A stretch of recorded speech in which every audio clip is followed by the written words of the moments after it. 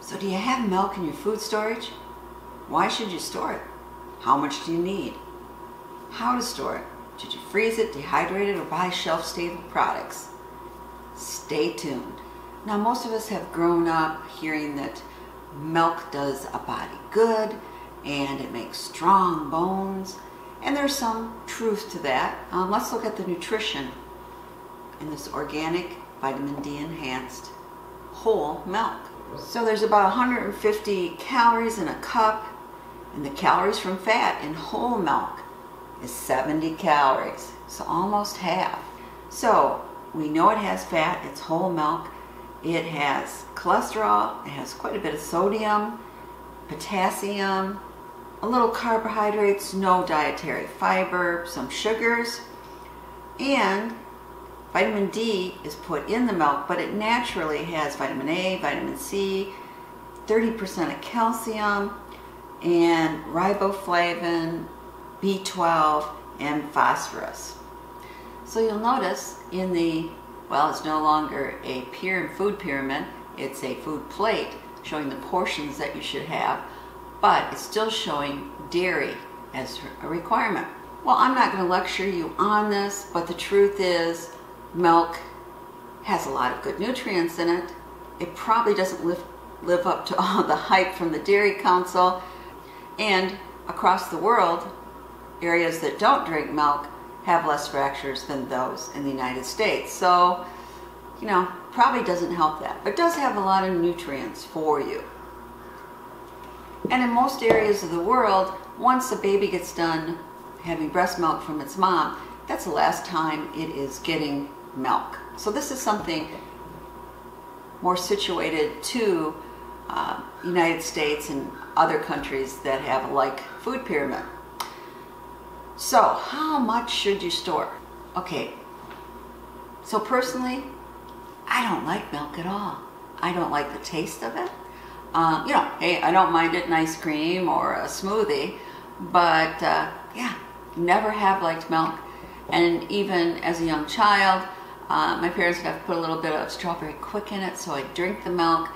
Just never liked the taste. Plus, I suffered a lot from sinus problems and allergies when I was younger, and milk makes a lot of phlegm. So I have never drank much milk. Instead, grew up where iced tea was my preferred beverage. But I still store milk. I still need milk. I need it when the grandkids come over. I need it for baking. There's a lot of things that you still need milk for, even if you don't drink it personally. So let's talk about milk storage. According to an LDS site, it recommends that families may want to only store 16 pounds of milk per person. But if they do that, they should increase their storage of grains from the recommended 300 pounds per person to 400 pounds per person to compensate nutritionally for this change. So why am I telling you all this? Well, the amount of milk you need to store is going to depend on what your needs are.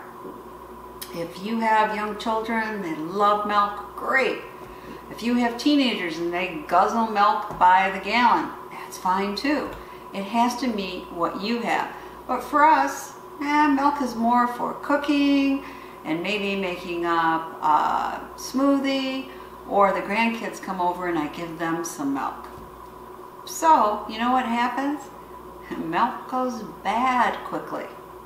I have it in my refrigerator, and then I look at the expiration date and I'm going, oh, do that smell test, and it's like, ugh, it's bad.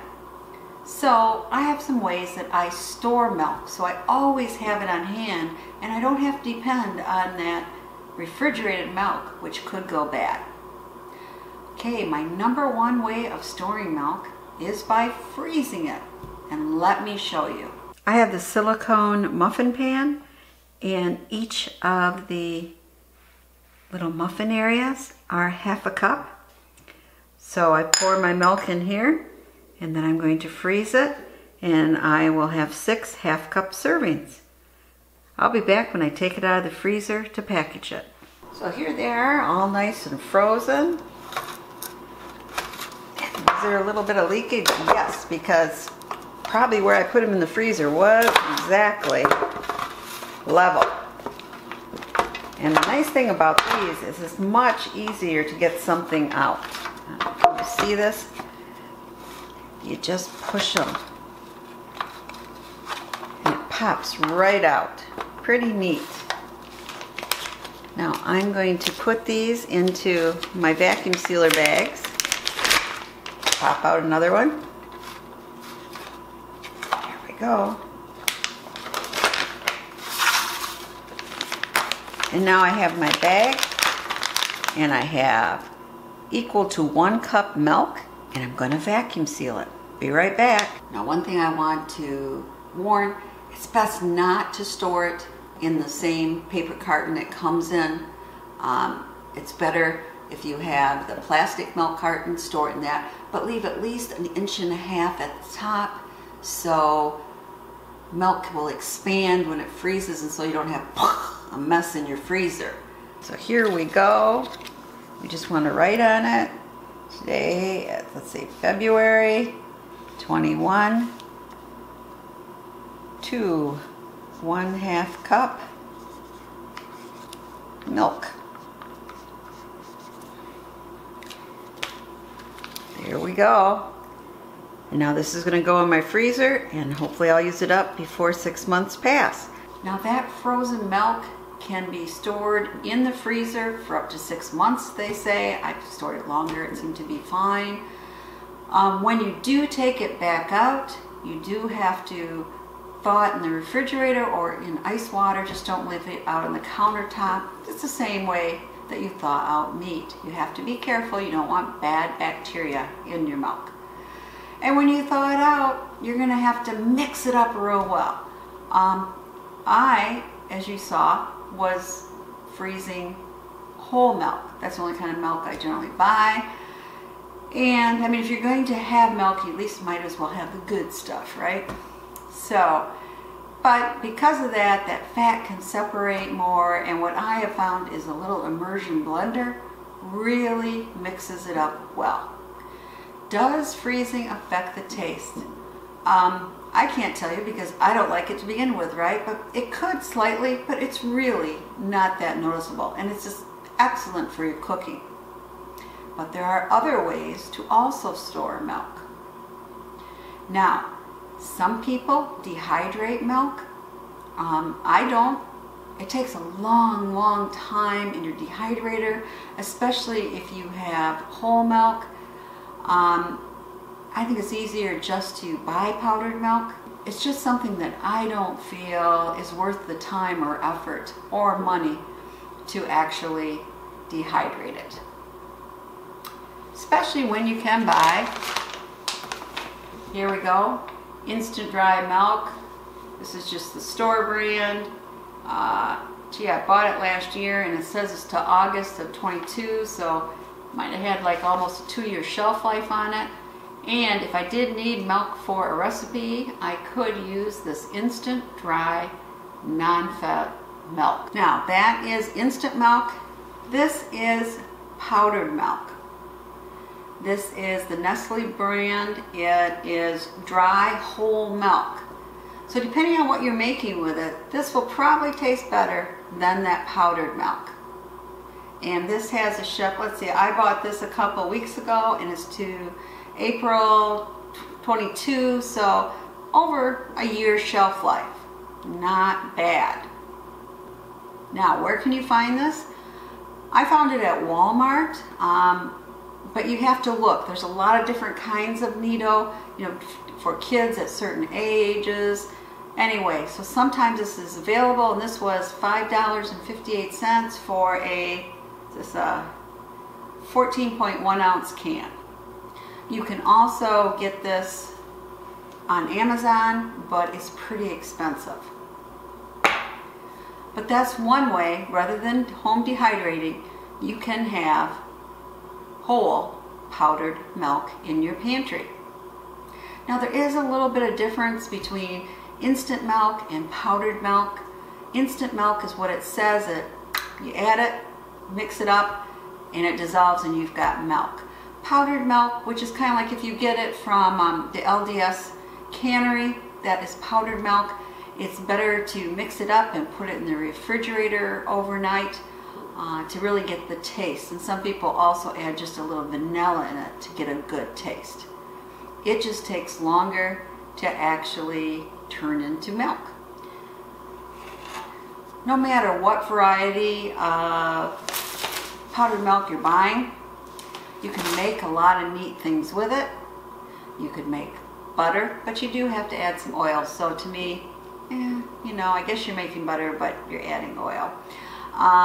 You can make a lot of different sauces, and you can even make yogurt and cheese with powdered milk. So it's a good thing to keep on your pantry shelf.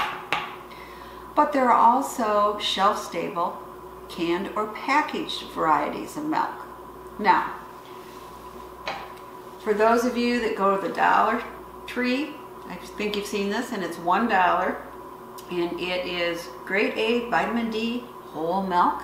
Sometimes you have to look, because a lot of times they have the non-fat version, but it's only $1, and I don't know when I bought this, but it's about a year's shelf life. At Walmart, I bought it La brand whole milk, and it's 1 quart. Also, I think this was over $2 though. But again, shelf stable, you don't have to have any refrigeration, and you've got whole milk. That's pretty neat.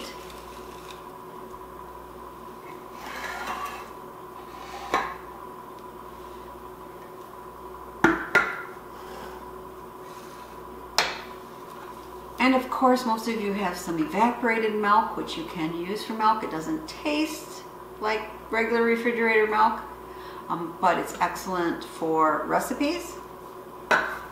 And you might have some media crema, am I saying that right? Again, a Nestle product, which is more found in Hispanic stores.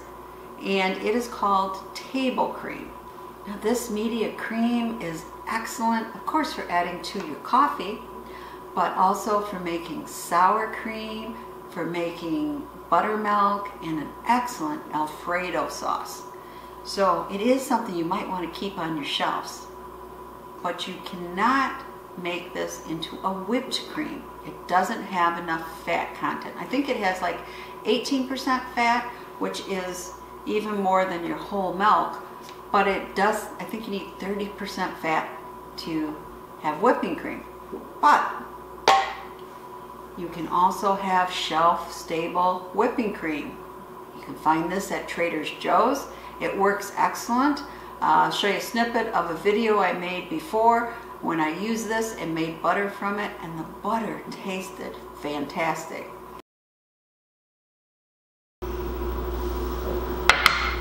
So, this was kind of fun, and we actually did make butter from it, and it tastes good. And you know, by making butter this way, you can decide how much salt you want, and it's really, really good. So if you can't store a lot of butter in your freezer the way I do, this is a great thing to have, and it has probably about a 6-month shelf life. And of course, if you want sweetened condensed milk, again, more for baking, but that is something also to keep on your shelves. I should mention that the LDS powdered milk that you can get through their website or the cannery has an up to 20-year shelf life. So that's an excellent shelf life. Part of me wonders if they have that shelf life, why don't other ones like this have it? If I vacuum pack this, would I have a long shelf life? I don't know. I also should mention that some people can milk, but it's not going to taste like milk from the refrigerator because it has been canned at a high temperature for a long period of time. You know, you're pressure canning it. And again, just like that dehydrating of milk, there could be safety concerns. It could have bad bacteria in it. And again, it's time consuming. I suppose if you have your own cow, that is something to consider. But to me, the safety concerns and the fact that we just don't use that much milk means, even though I'm an avid canner, I do not can milk.